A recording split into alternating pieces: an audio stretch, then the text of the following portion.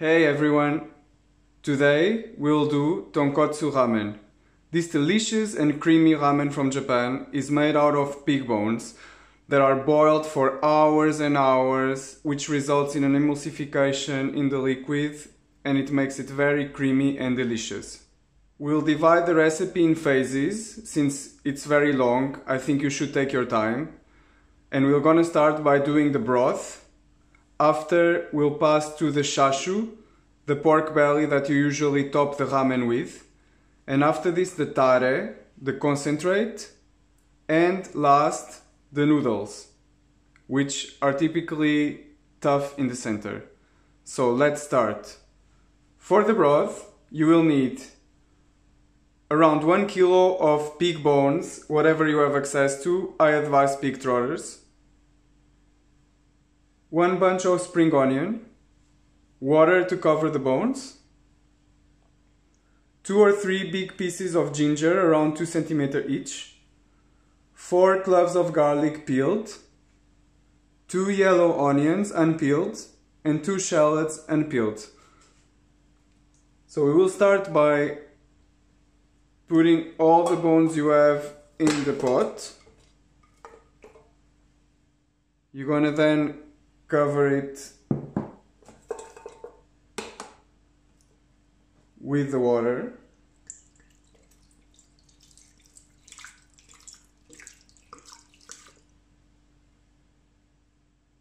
You cover it till around 5 centimeters, meaning half finger,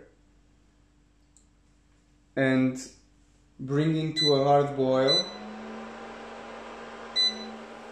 And do it for 10 minutes while you try to skim off this foam that comes from the bones. Try to not get rid of the liquid, but just the foam.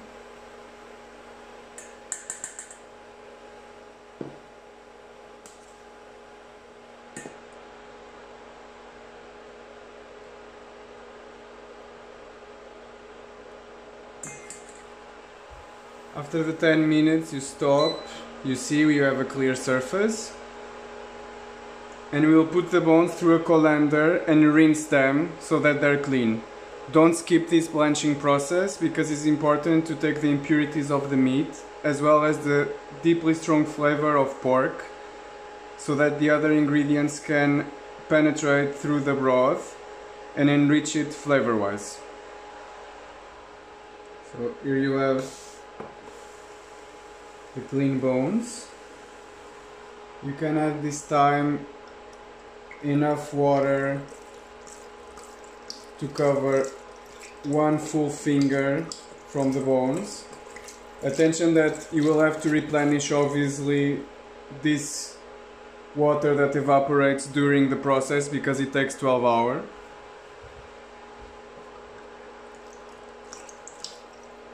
So yeah, 1 full finger.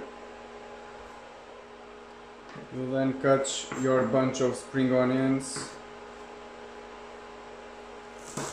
in big chunks like that.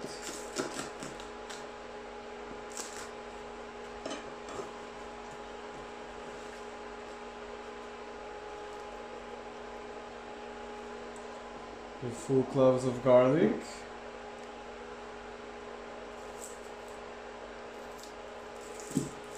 The onions and the shallots, just take any parts you see with earth, like the bottoms, but you can leave the peel on the rest, like this.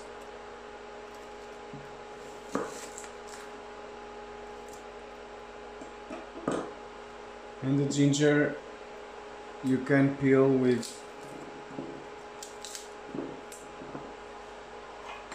the help of a spoon.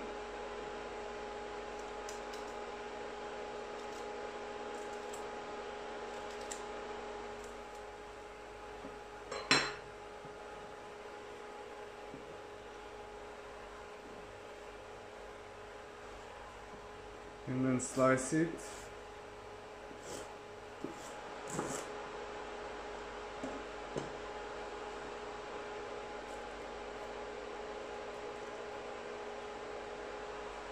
You bring it to a gentle boil and you cover it for 12 hours. Attention, not simmering, you need to boil it, because this is what will affect the texture and the flavor in the end. It has to boil for 12 hours.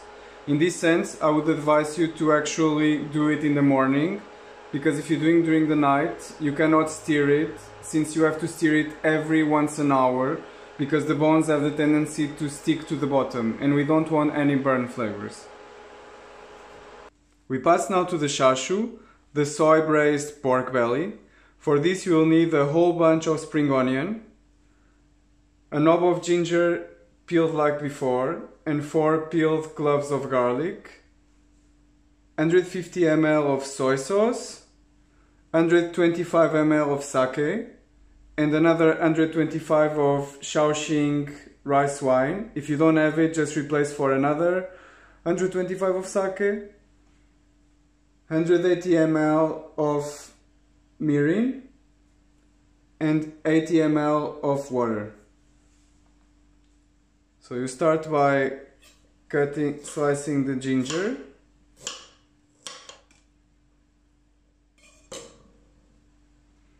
Into the pot.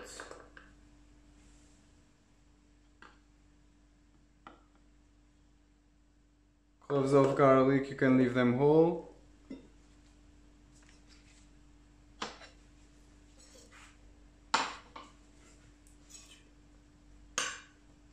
You do big pieces of spring onion, like 5 cm more or less.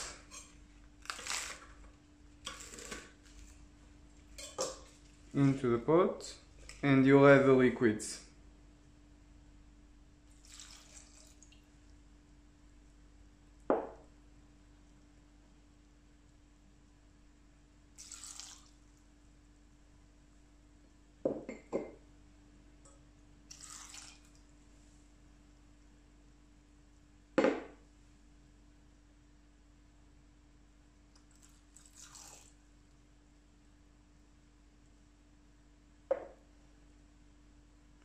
The pork belly you can use around 1 kilo. You can leave the skin on like me, or you can take it off if you don't like it. I personally like it. So what we will do now, it's actually a roll, the tightest possible you can, like this.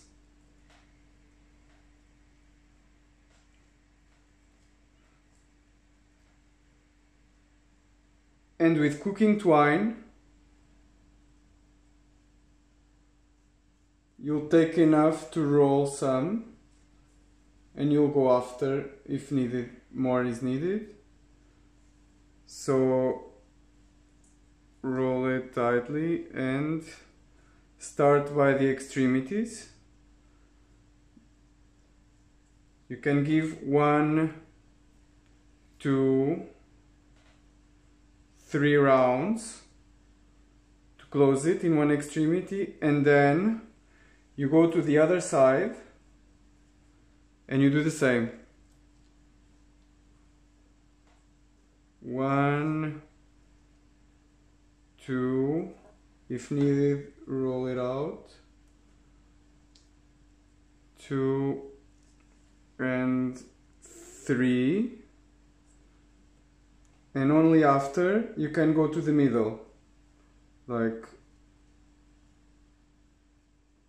1 more.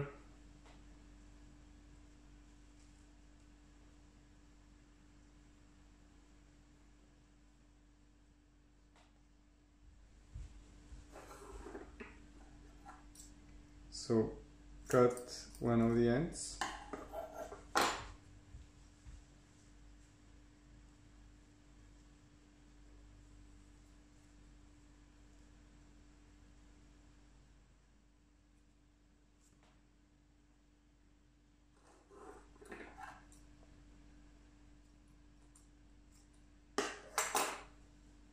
So you have a well-made roll.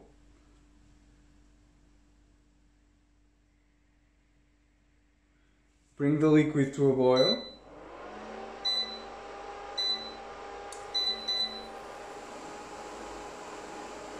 And you place your pork belly on it.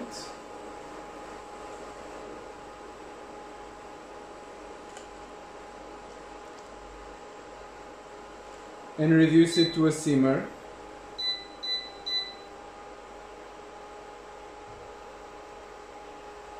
And you cover with a drop lid. If you don't have one like me, you can make your own. Supposedly in Japan you use a notoshi buta, which is a drop lid that has some orifices if it's metal or it's simply in wood and you drop it off. This serves to distribute the cooking heat in the same proportion through all the things you are cooking. If not, it basically cooks differently under than up. So you leave it for 3 to 4 hours and you basically turn it every half an hour.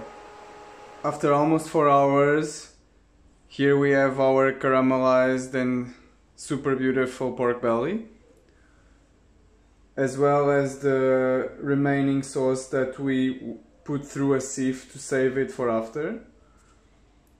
And we can also take advantage from this sauce to make some ramen eggs and marinate them overnight, as we're gonna put also the pork belly in some plastic bag to marinate tightly in the fridge with the sauce. So for this you will need just a bucket of water with ice and water to cook the eggs. You can bring the water to a boil and gently place the eggs inside.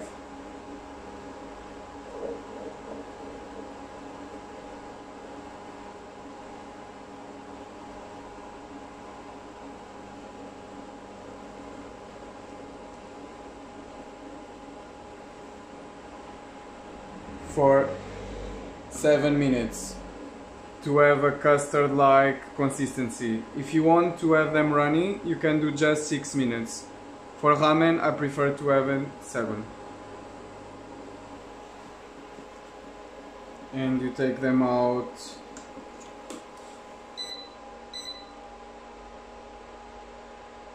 and dip them in the iced water.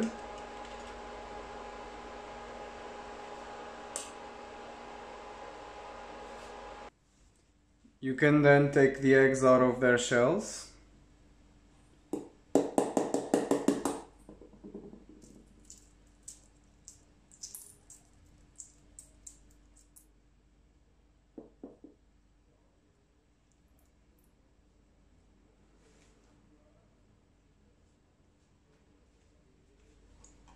And finally place both pork belly and eggs inside plastic bags with zipper that you can take to the fridge.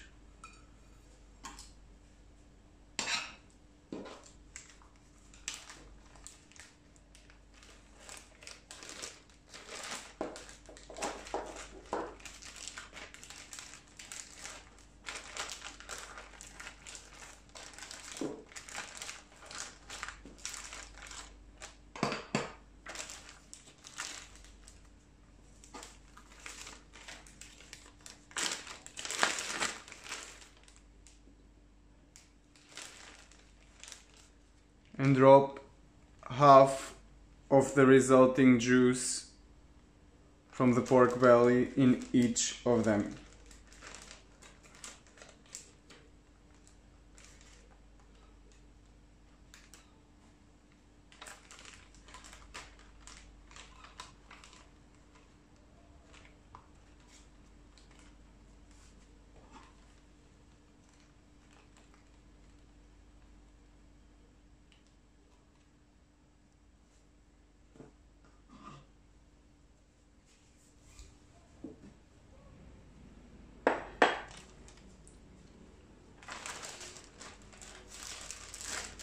Accommodate in a corner of the bag if the bag is too big with the juices. Zip, take the air out and zip it.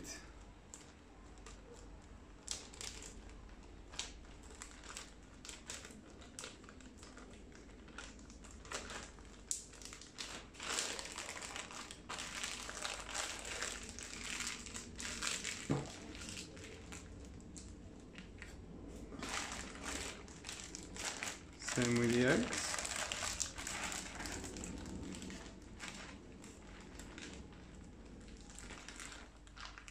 And you're ready to save them overnight. We will pass now to the tare, the concentrate that we will dilute in the broth that we just made. For this we will need 2 leaves of kombu, a big handful of bonito flakes, 4 stems of spring onion, 100 ml of soy sauce, 50 ml of sake, 100 ml of mirin, and 100 ml of kombu dashi. You can find the recipe for this one in my tempura video. So it is very easy. You will just need to put everything in a saucepan.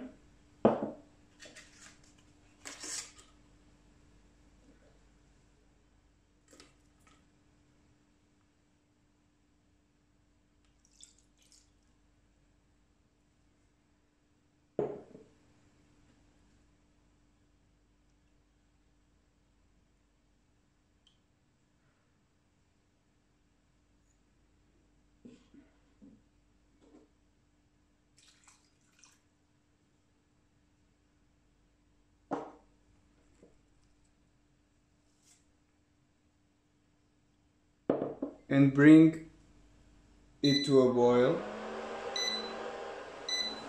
Leave it boiling for 10 minutes, after which you will let it infuse out of the fire for 1 hour and filter.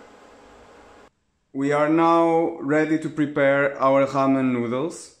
For this you'll be needing an essential compound called sodium bicarbonate, sold also as baking soda, meaning that it has a kitchen appliance and not just the one you use to clean, because this one is more refined.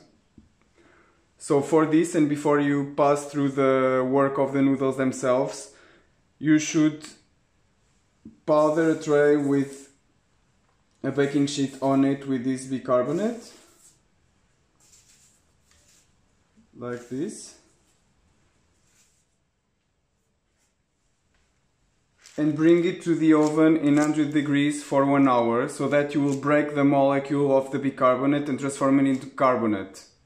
This will make your noodles chewy and have this typical consistency that you know in ramen. You have here the carbonate prepared. You will mix 1 coffee spoon, a good one, in 250 ml of lukewarm water.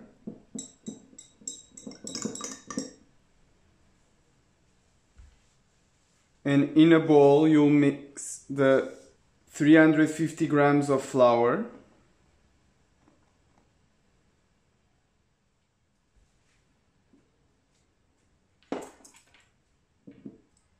and the water.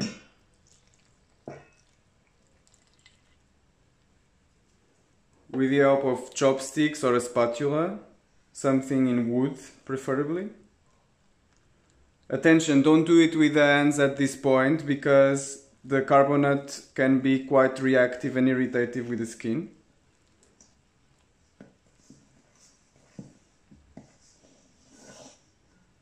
And once the flour is mixed, you can start kneading the dough. Be sure you trap all the flour you can. It shouldn't be too sticky at this point, and perfect for the hand to work it. To knead the dough you can watch my video of pakeri that we've done before. You're gonna knead it for 5 to 10 minutes.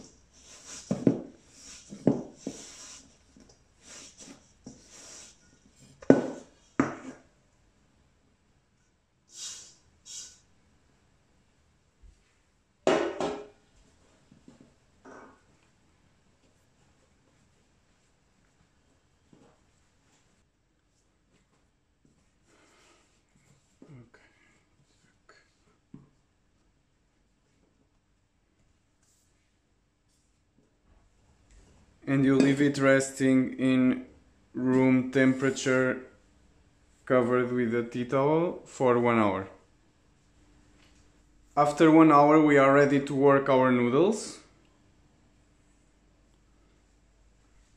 We can work them in two different ways. We can use a pasta machine, but if you don't have it, we can do it also by hand. I will explain after. So you can take your dough out. It should be ready to work and not too hard. You're gonna need some rice flour so you can avoid that the dough sticks on each other. So we can start by making a roll of the dough like this, and we can divide it into some parts, like 1, 2,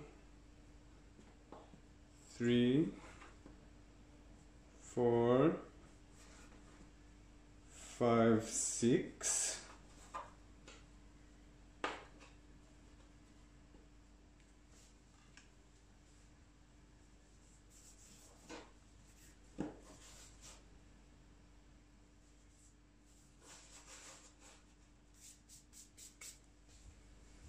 And we will gently use the kitchen roll to flatten them.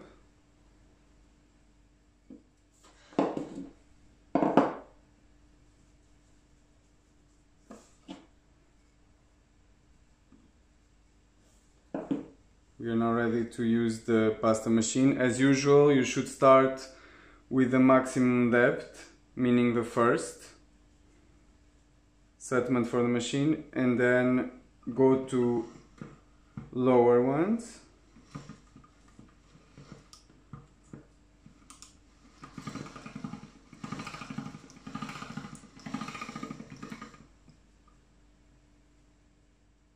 So we'll use some flour.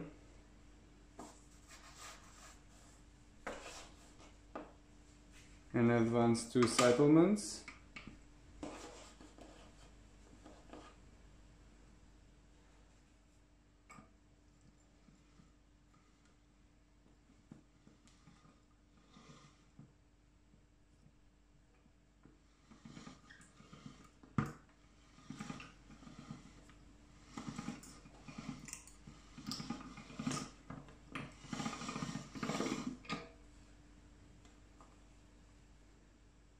This size should be good.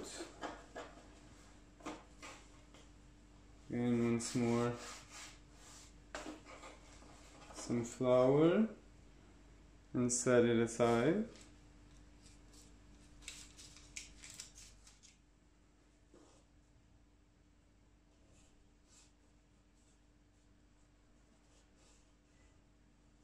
And we leave this to do by hand, so that you get to see how you do that.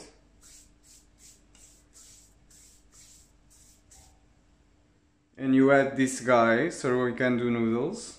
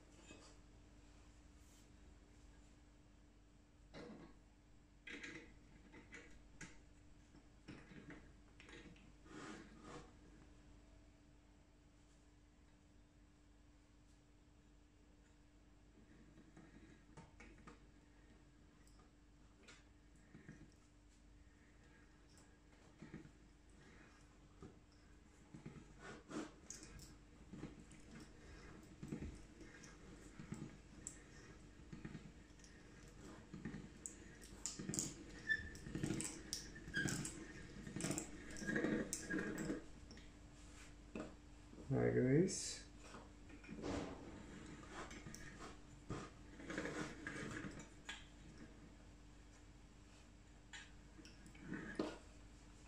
Use the flour to separate them.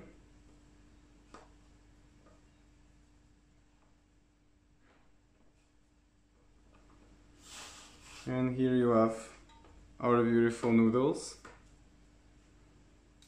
that you save aside, repeating the same procedure with the other sheets. So we can put the machine aside, and I'm gonna teach you how to do it by hand if you don't have one. Start by doing the same, except that you will have to spread it more because we're not gonna flatten it with the machine. So do the thickness you can, help yourself with flour to do the surface.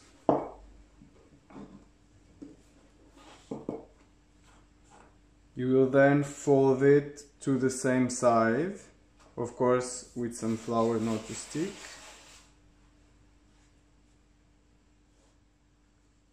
And another time to the same side, like that.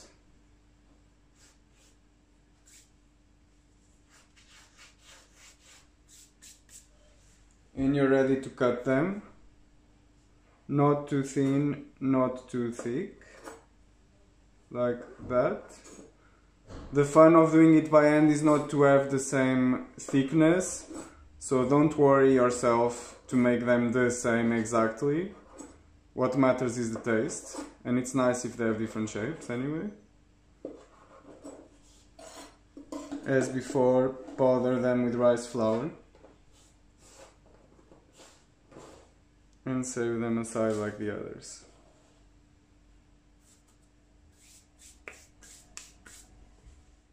And that's it. You just need now to cook them in boiling water for 1 minute before you assemble the ramen. And if you did too much dough, you can always save it in the fridge for 1 or 2 days or freeze it. So we are now ready to assemble our ramen. You have here the tare that we've made, the pork belly that was braised, the 12-hour broth, the ramen already cooked for 1 minute, the marinated eggs, and to add on that, we chop, for example, some spring onion.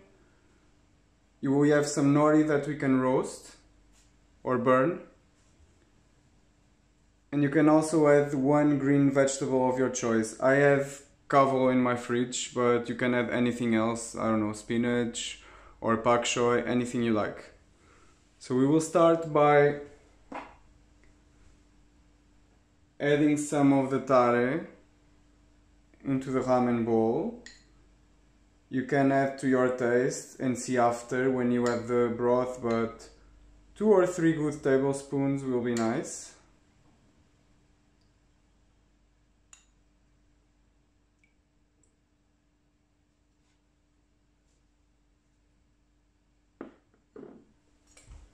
You can then add the broth into the bowl. As you can see, quite creamy. You mix it.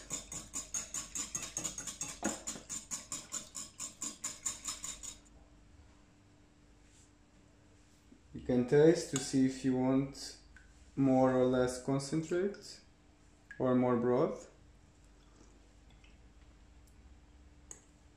I think it's perfect. We are ready to cut our chashu. Should have some scissors and some gloves to do it. We start by cutting the strings, if you well remember.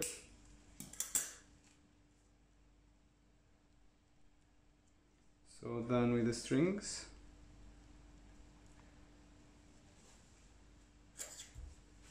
You can then cut the slices of the chashu.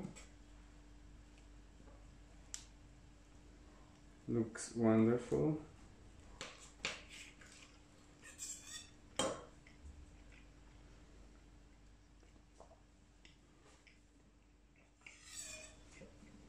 This step is not strictly necessary, but I find it nice that if you have a blowtorch or a gas stove, you can put some fire on the chashu. like this.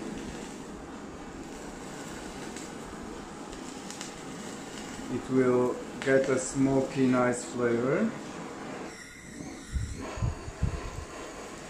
as well as a nice color.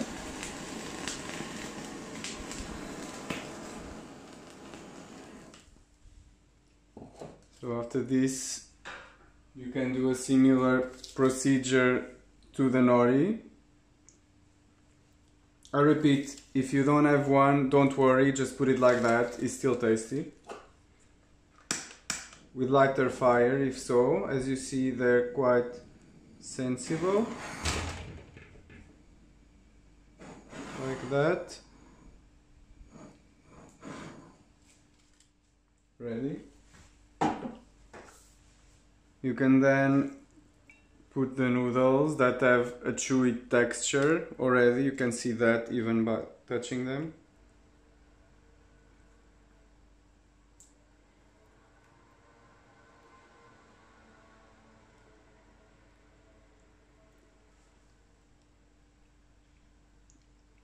Pork belly. Half an egg to your taste. Or a full one if you want. Here is the texture I told you about.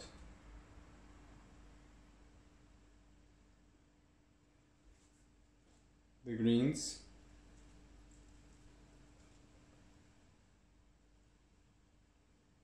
The nori.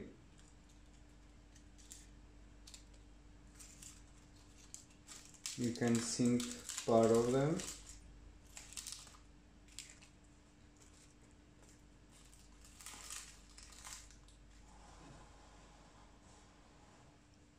Oh wait, you have some spring onions still left.